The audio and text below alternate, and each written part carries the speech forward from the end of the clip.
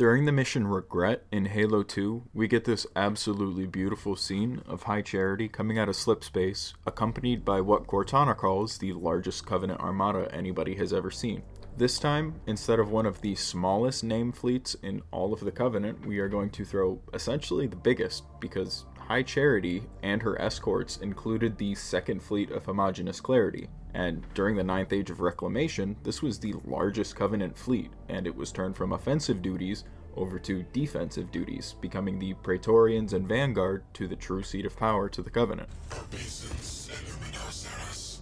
Starting in the usual fashion with the quickest of the scenarios, we have the Eldari. There's just no winning. You couldn't convince all of the craft worlds to show up at one spot, and even if all of the Eldari were there, there's just no winning. Scenario 2, we have the High Charity Defense Fleet pops into Tyranid-controlled space.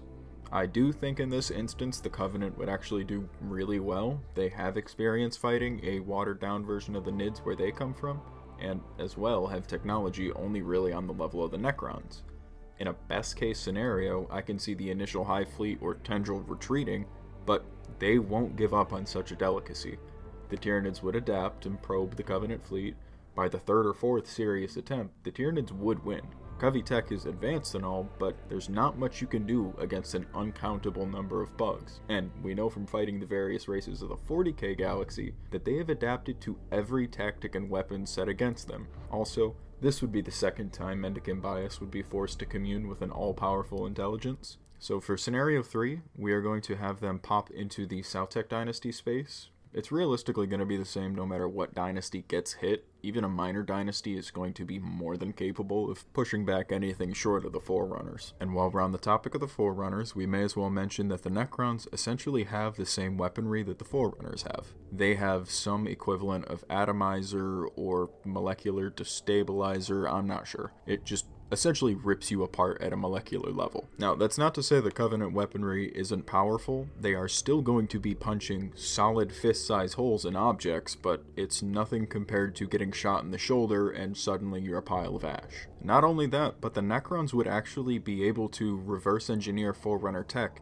and use it at the level of the Forerunners, not at the level of the Sanshayun or whatever race is commandeering it. The Necrons would be able to fully implement Forerunner tech and reproduce it on a mass scale. Granted, it's probably going to be held by that one dynasty, but still, the Necrons would have it at that point. And since for this scenario, I decided to give it to the Sautek dynasty, the Sautek dynasty would go from the maybe strongest dynasty to, without a doubt, the single strongest dynasty. And lastly, Emotech would have Mendicant Bias. Whether Mendicant Bias is able to overpower Necron coding is not really what I want to discuss, but it's a nice way to really wrap this narrative up. Either Emotech or Mendicant Bias would own the entire galaxy. Scenario 4 has us being dropped off somewhere in Orc-controlled space. I wasn't sure what planet exactly, but we'll just put them anywhere the Orcs are. Any ground combat is guaranteed to produce a Wa. Elites and Brutes are going to be way too fun of an opponent for the Orcs to pass up, and I think both sides are going to just get lost in the sauce. But I'm pretty sure as soon as the Prophets realize that they're essentially mushroom people who put off spores, they are going to glass the planet. Whatever planet it is, whatever system it is going to be glassed. And this isn't like when the Imperium goes around with its flamers and attempts to clean up all the spores. No, there would be no spores. I'm also not quite sure how the Covenant would react to Space Hulks. I think maybe the first couple of them, they would think that they're just floating debris, but after the 3rd or 4th, they're not going to fall for it, and void combat would very quickly be off the table. I think a really good spot to end this narrative is with a group of elites and brutes just leaving the Covenant entirely to go on this big ol' scrap with the Orcs. For Situation 4, we have the Tau, and there isn't really a situation where the Tau can win here. High Charity popping into Tau space with nearly 10,000 ships is a death sentence for the Blue Bovine boys. Given the benefit of the doubt, let's say they pop into the most important sept, Tau itself. Now, unlike the Orcs who would try and engage in ground melees, or attempt to essentially just ram them with a meteoroid, the Tau would engage in heavily mechanized warfare, focusing mainly on hit-and-run tactics. Yes, the Covenant have remarkable technology, but when there's hundreds of mechs cutting across the battlefield flashing in and out of target range, you can't really use conventional forces. Also, this is about the time when the Covenant would encounter humans among the race of the moving monstrosities. As soon as a human auxiliary was spotted, news would quickly spread to the prophets, and a full commitment to eradicating this empire would be put in order. The Covenant also would have no way of knowing that this wasn't the same humans that they had encountered in their own galaxy, since immediately they wouldn't know that they're in a different galaxy. They would just know that they are essentially just getting shot at, and then there are humans here. So they would probably just assume that this is some far-flung outpost somewhere that the humans had set up and commit to glassing. Subsequently, I can see every single human within the Tau Empire being killed, and if the Ethereals actually decide to use their head for once, they could essentially manipulate the Covenant into believing that they were at the mercy of their human overlords. That is realistically their only option here, since if they admit to allowing humans within the ranks of the Tau Empire, they would just be wiped off the map, and the Coveys would have a few more client species. It's kind of beautiful to think that a best case scenario for the Tau are they are forced into the Covenant and there's finally somebody below the Grunts. Weirdly enough, I think the Kroot would do extremely well in this situation, fitting somewhere in between Jackals and Skirmishers. Light infantry that could fit the role of a Jackal while also being able to pack a punch like an elite. We also have to consider industry. If the Kroot, or some Blue Boys, get absorbed into the Covenant, then we have a situation where the Covenant is essentially given the keys to a minor galactic empire. Dozens of systems worth of manpower and materiel would just be handed to them, which, granted how adept at industrial production the Covenant actually is, would mean that if the Inquisition or some other faction doesn't pay very close attention to them, they would quickly become public enemy number 2, because even the Coveys are nothing compared to the Bugs. This would also be one of those weird situations where nothing really changes for the Imperium, except the Tau just get a big technology boost, because the Tau are already the Walmart brand Covenant, or maybe it's the other way around, I'm not sure. So for the Imperium versus High Charity, I'm going to break this down into some sub-scenarios since I had a lot of fun theory crafting these. So for 6A, we have High Charity and her defense fleet pops up in the Sol system, specifically in the outer solar system near the Oort cloud.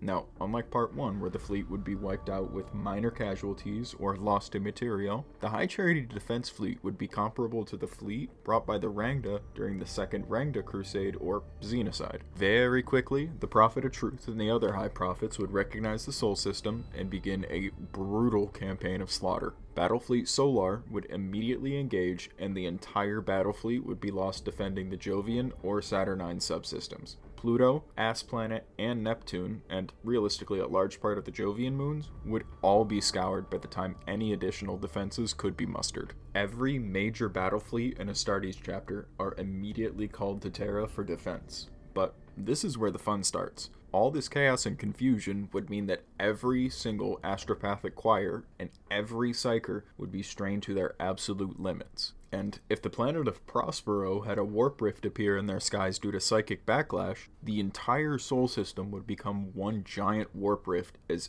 every available psyker combined their might to either give their power to the Emperor or to erect some sort of psychic barrier. We also know that High Charity fell to the Flood in a matter of hours, but to demons, I wouldn't even give High Charity a single hour.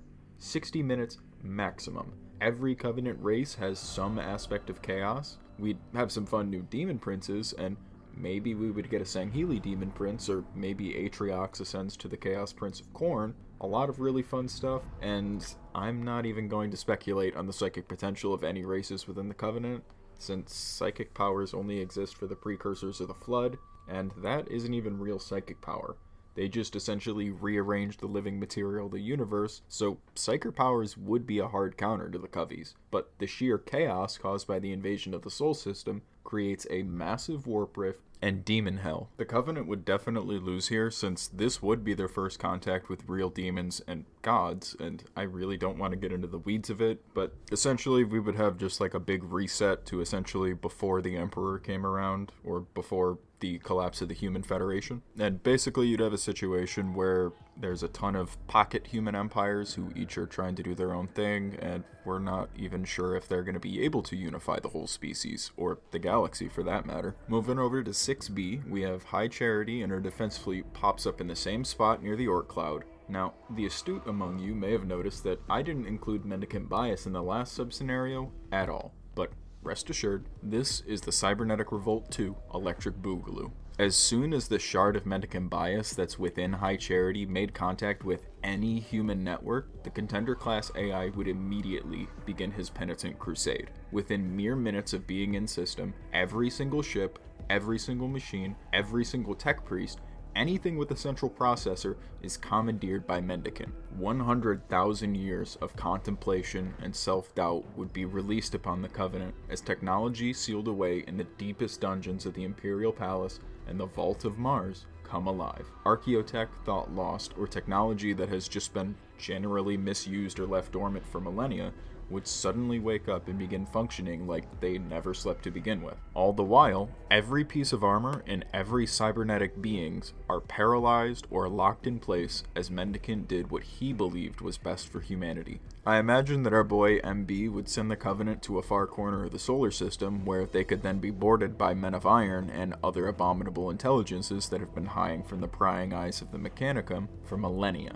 Once the Covenant forces had been subdued, which realistically would take less than a couple hours for a Contender class AI, it's up in the air what happens. Either all of the humans and whatever passes for humans in the 42nd millennium would be terrified of the AI that showed up on a hostile fleet and slaughtered or enslaved those who brought it here. There just isn't really a situation where the Imperium isn't disgusted by AI, so doing the next best thing, Mendicant bias sends the majority of the Covenant fleet into a parking position over Mars where they are powered down and left for the humans to salvage and attempt to reverse engineer. If you thought the situation was cracked out before, buckle up, because I'd wager a solid portion of the Mechanicus would do everything in their power to follow Mendicant bias. To a lot of the tech priests, Mendicant is the closest thing to an Omnissiah that they will have ever actually seen. This would essentially cause a civil war within the Mechanicum, and we'd get another split like we did with the Dark Mechanicus, but this time, instead of being just, an important world, it is Holy Mars. Where that goes is up to you guys, but the real fun is when Mendicant bias takes over the body of Belisarius Cawl and happens to wipe his memory with the excuse of being too full. Then, Mendicant slowly influences the genetic and technological advances of humanity until he can safely reveal himself again. So this isn't even like a Covenant or the Imperium wins, it's just, I don't know, they showed up and left. Draw, I guess? No, it's still a win, because they get technology and resources out of it, so yeah. Strange Imperial victory. We're going to end this off with the last sub-scenario, and it's arguably the shortest. Hundreds of Covenant ships pop up in front of Terra, just like we saw in Halo 2, except instead of on Installation 05, it's the skies of Terra. Hundreds of Covenant ships would immediately be obliterated, as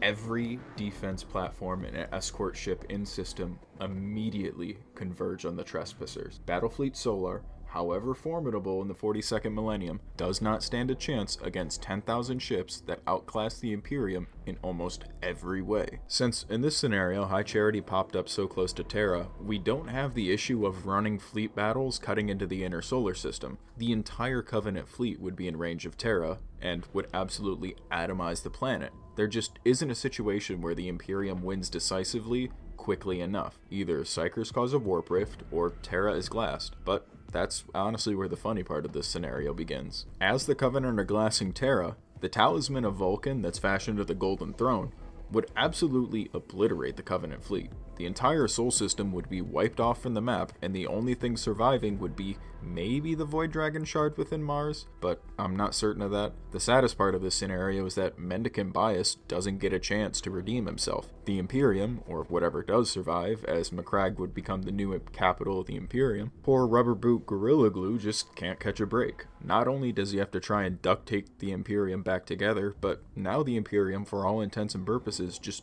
doesn't exist. Guilliman would be forced to be the Emperor of Imperium Secundus, or the Lion, but I don't think Girly Man would allow the Lion to actually take the Emperor's spot. If you made it this far, thank you. I genuinely appreciate the support you guys show on these videos. I made a Discord server for the channel. I'm going to put it in the links below. I really want to organize that Stellaris community game. I think that would be a really fun event to do for like 1K or 2K. Either way, thank you guys for watching. I hope you all have a good weekend or good rest of your day or whatever it is.